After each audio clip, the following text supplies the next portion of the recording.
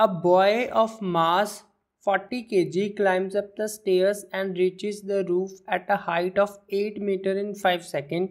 We have to calculate the force of gravity acting on the boy. Next, we have to calculate work done by him against the force of gravity. Why they are saying against the force of gravity? Because the boy is moving upward and force of gravity is acting downward. Next, we have power spent by a boy. So first of all, write the given quantities.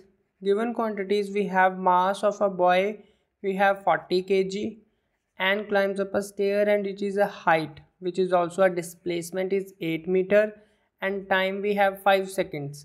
We have to calculate force of gravity. Force of gravity we have m into g. Mass value we have 40 kg and g value it is given as 10 meter per second square. So here we got 400 Newton as a force of gravity acting on a boy. Next we have work done by him against the force of gravity.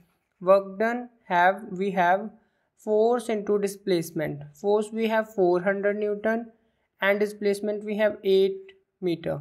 So multiplying we got 3200 joule as a work done.